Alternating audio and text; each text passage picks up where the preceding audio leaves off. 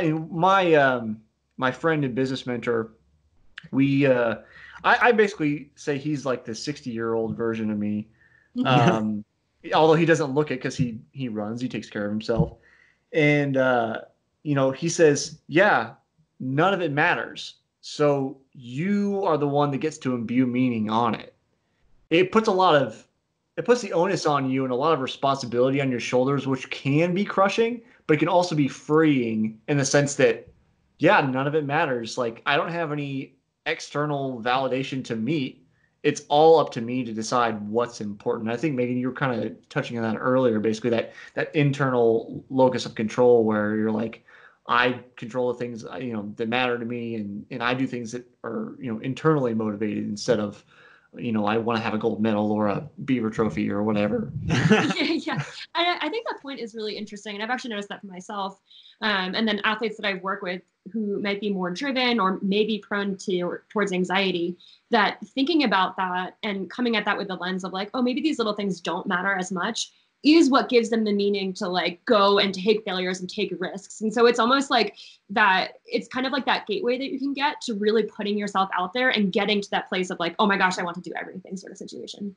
Yeah, totally agree. I mean, I think it's the most empowering thought process you can have. And the reason we try to talk about it all the time is like, if you have that understanding of the impermanence of things, you can also give yourself the grace to just be, I'm freaking awesome the way I am right now. Like no matter what that means. And from there, you can then take risks, you can fail, you can strive, you can do all these things without having it impact that core value, that core thing of like, finding the goodness in things and all that. So yeah, I mean, like it's almost a cop out in some ways because like all this stuff is way more complicated.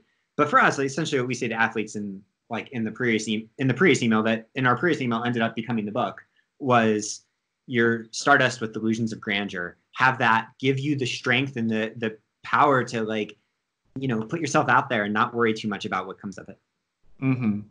Well, I think it seemed like almost constantly through the book, you kind of almost try to redress yourself in terms of like saying, okay, I know this sounds really woo woo, but so you have you dealt with any kind of, I guess I'll say, backlash? That's a little dramatic, but you know what I mean, like a backlash for that kind of approach instead of like being super scientific and everything's quantitative and we are going to measure absolutely everything. Have you got any, like, I guess, haters or negative feedback for that? Yeah, we've definitely had our share of haters. I think actually, honestly, like if you put yourself out there, I think anyone's going to have haters. There's like a percentage out there, like 10% of the people in the world are going to hate you no matter what. Right. You do. I think and then like the more that you build your following, the more that 10% becomes in terms of a pure whole number. So we've definitely had our fair share of haters. It's actually been interesting. I don't look at Amazon reviews. David does. And so, I try to stay away from them. I try to stay away from them anymore for like any of the products I bring out. Like I'll look at them every once in a while, but it's so much easier to focus on the negative ones and be like, why don't they like it? Like I want them to like it.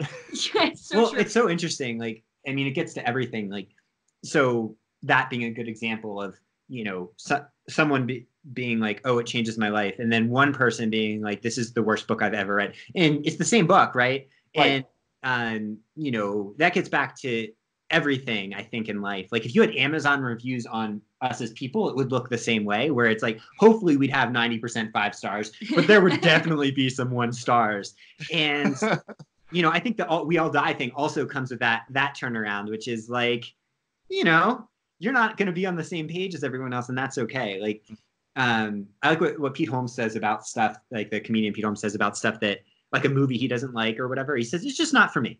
And I accept that I am not for other people too. Like we're not for other people. And, just because someone doesn't share our approach, that doesn't mean they're wrong at all. It just means that, we might not be getting a drink at the bar. Well, I think when we sat down to write that book, our number one goal was to stay authentic to who we are. So we were only going to publish a book that we felt like was in our voices, was authentic to who we are. And it made it actually a lot easier to write the book because it was like when we were editing, it was like, is this us? Is this authentic? And as a result, like it was just really fun to put out there. But I would wonder actually, like, if you would have a higher percentage of haters if you weren't authentic to yourself. You know, it's like, I'm like fascinated by, I'm sure there's like statistics out there on that. I'm fascinated by that concept. Probably depends on who you are. That's true. That's very if true. You were, If you weren't authentic, probably worse. If I wasn't authentic, probably better, actually. You know, there's almost, I've had people that, and this isn't the entrepreneur community, but people that are almost like, you need to do things like this particular has to do with the marketing messages. You need to do things so that people don't like you. You need to make it polarized, because if there are people that don't like you, there's going to be people that really like you. If you try to please everybody, you end up in this like weird lukewarm. People are just like, yeah, they're okay. You don't, you don't want people to be like, the book was okay, right? Yeah. You want those like, that changed my life, and then other people just being like, that was the dumbest thing I've ever read. Like, you got to have that divergence if you want to have those high ones. And yeah, I think that probably applies to our coaching too. Yeah. Like, especially at first, I would say that there was a fair amount of pushback within like the community. And by, again, like the pushback there is being vocal. So you hear it more and you're just more attuned to it because that's how our brains work. But I haven't heard anything recently, and that's actually nice, because I think in general, like the message we're trying to push is like, it's not one of right or wrong. It's just one of like, no matter what you think, you're right. So I think people are starting to get a little bit more accepting of that, at least in our little edge of the world, because we're not trying to say that someone that disagrees with us is wrong. We're just trying to say like, this is what works for some of the people we are around and know. Like, it's definitely not for everyone. I mean, we'll ask, like, before we coach someone, we ask like a million questions trying to get at that. Like, is this for them? And so, yeah, that's kind of where we're coming from. It almost seems like I've kind of ascribed to this philosophy, I think, for longer than college, but it came to a point where I could actually describe it as essentially utilitarianism, like the harm principle. Like, you do your thing. If you're not harming anybody else, like, whatever, no big deal. It's okay. I think you guys probably are taking a kind of similar approach. Like, this works for us. This works for a lot of people we know. We also know it's not going to work for everybody, and that's fine. Oh yeah. I mean, whether it's John Stuart Mill or Kant or like Buddha, it was Mill we got into or in Tim college, Ferriss or whatever. Like, I mean, everyone's kind of saying the same things, I think, at the end of the day, just with different packaging. Yeah. And the packaging that we wanted to adopt, on, like, again, we have no new ideas. It's just essentially like, you are loved. Like, where you are right now, you are so loved. And so, just take that and apply it to athletics as much as possible. Since that might be a place where it doesn't always apply, because you do have times, you do have pro cards, you do have, aging and all these other things. So we're just like, yeah, you're always loved. And like, as a community, we hopefully can like build that up more and more over time. And then it just makes everything else seem a little less dark and scary. I think getting back to the hater thing that I just want to comment on real quickly is that, like, even though we're so nonchalant about it and we make fun of, like, some of the haters that we do have, or like the 1-star reviews, it still does hurt a little bit. And I think like, and I think like that's a natural human emotion, and we're totally fine with that. And like, I think the more practice you have, the less it hurts. It hurts for like 2 seconds as opposed to like a whole day. But I think like, even though we're so nonchalant about it, like, we're still human and it still hurts. Oh, she's more nonchalant than I am. She's better at this than I am. I'm the one that like internalizes things and like still feels bad about a tweet someone sent 3 years ago or something. So yeah, it's all trying to grow a little bit. So I talk about this with some people, depending on kind of what our topics are. But is the Happy Runner basically laying out what you believe the purpose of sport is? I think for me, it's laying out the purpose of sport for some individuals. Okay. So I think the philosophy, this kind of gets back to the last discussion that we were having. I think the philosophy in the book is powerful for individuals who may be highly driven, who may struggle with anxiety, who are looking to like enjoy the process. I think the Happy Runner for building a world champion, Olympic level athlete may not be the best philosophy. Would you agree with that, David? I think it depends. It depends. I think like it's so dependent on the person. I mean, and I think it gets back to what you were saying before with you were saying drive runs in the family. And, that's so intuitive. So Megan, in addition to all the things she does, she's doing a PhD that overlaps with genetics, and she's working in a genetic startup. And essentially, the more we learn about genetics, and I'm paraphrasing everything she's taught me here, is we learn that so much of this stuff that seems like it's a choice, seems like it's character and all these other things, is something that's semi-programmed, and we can change a little, but the athletics is the same way. So I would disagree slightly on that for the first time ever, and just say that I had a feeling, I saw your face, and I was like, I should probably check in with you on this one.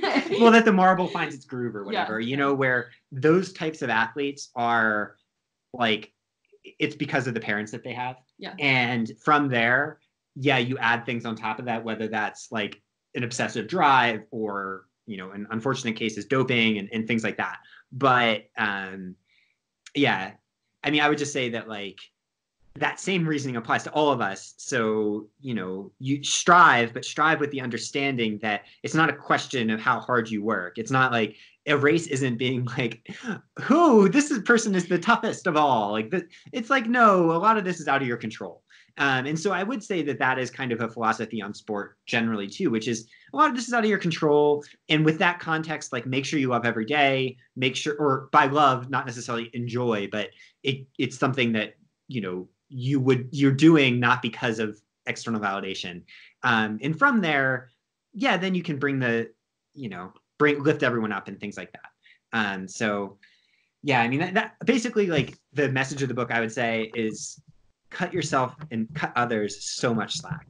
And, from there, then you can open up the door to like loving others and things like that. I'm trying to remember. So before we got going, before the recording got going, we were talking about Mike Hagedorn, who I'd had on a previous episode, who said I should speak with you guys. And I feel like I spoke with Mike about this, but I could be wrong, because I think I've spoken to several people who are into ultras. And you guys may have some insights into this from the people you work with. I almost feel like, we could probably learn more from the people that are the last people finishing an ultra versus the people that win the ultras. Because, I think I said at that time, whatever interview it was, when they start, I would say 90% of the time, they know they're not going to win. Like, they're not out there to win. And there's some kind of deeper insight they have about why they're out there and what's driving them besides, I want to be on the podium. Yeah. I think when you start to delve down into that, it becomes a complex question. I would say that, from like what we try to say to everyone is that everyone is an elite athlete, as long as you're pursuing your potential in the context of a life that's meaningful to you. Like, so that's our caveat. And within that framework, we find that everyone pretty much gives what they have and goes through similar things. Mm-hmm. So maybe some of the motivations are different, but like, we're trying to push everyone to be the same motivation, which is like, you're exploring meaning as it relates to you on that day, trying to make stories, trying to laugh at yourself and learn from failure and all those other things. So we try not to differentiate too much based on like whether someone's at the front or the back or whatever, because we're trying to say, it only matters insofar as like our marketing or whatever, or like their personal brand. It doesn't matter as so like how you feel about yourself or what the experience feels like. Yeah, their experiences are almost nearly the same. It's like everyone gets equally nervous before races. Like, everyone struggles to sleep the night of races. Like, everyone has these like major like existential crises of self. And it's like, we all go through the same things, whether you're like the very front of the race or the back of the race. And like, honestly, the goal setting is pretty similar too. Yeah. So I think as coaches, that has been really interesting. And as coaches, we actually really prioritize taking on a diverse group of athletes. So we coach some very top athletes, and then we coach athletes too who are just starting out in the sport. And I feel like we learn equally from all of those athletes. And that's been a fun process for us. So I think that it almost begs the question that, I think it makes perfect sense that we all kind of go through similar struggles. And at times, I think I'll say the elite runners often get almost shrouded in mystique, where like they're superhumans and they can do things that the rest of us can't. But I think you guys know, even though you're, obviously ascribing a different message and trying to promote a different message, that often culturally we focus on the winners. Those are the people that are important to pay attention to. Why do you think we focus on those winners as a culture?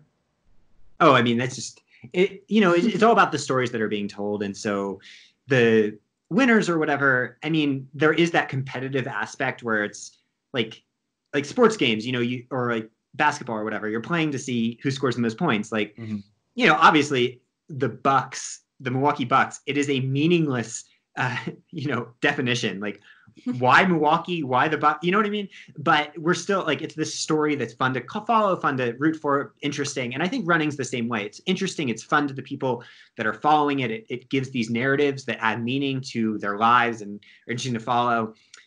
And so it's like a fan thing. But I think what we saw pretty early on is, like, we're fortunate to see the lives of some of these people shrouded in mystique behind the scenes. And, they're going through everything you can imagine. And that fanhood or that support they have really doesn't add anything, like, unless it's true and personal. Like, it just adds pressure. It doesn't necessarily add joy and meaning and self-love. And so that's why we're just focusing on self-love. And so that those stories from the front of the pack, I think they're awesome because it is like, it's fun. It's really fun to follow. I'm a fan of Claire Gallagher for the same reason that I like watching basketball, but I think when you're talking about the individual person, whether it's, Giannis Antetokounmpo or Claire, it's like their happiness and the Bucks or Claire's performance, like whatever, so that's kind of where I think my impression too is that trail running is kind of bucking that tide a little bit. So I think in trail running, it's still a pretty small bean sport in terms of like NBA basketball. Like no one's on $1 million contract in trail running. Like, let's be real. Right. And I think as a result, like, it is more story centric, and I think it's more story centric across the board. And I think that people who are creative, people who are engaging, people who are involved in the community have these amazing voices that add to it. And, I've worked with some like diverse runners who have really like brought in the diversity into the community and made that a story. And it's a beautiful thing. And so I think that's the power of trail running. And I think like inherent in that is just the fact that we're all like trudging through woods and mountains. And it's like, it's hard to take yourself seriously when you're doing that in the process. Definitely. Yeah.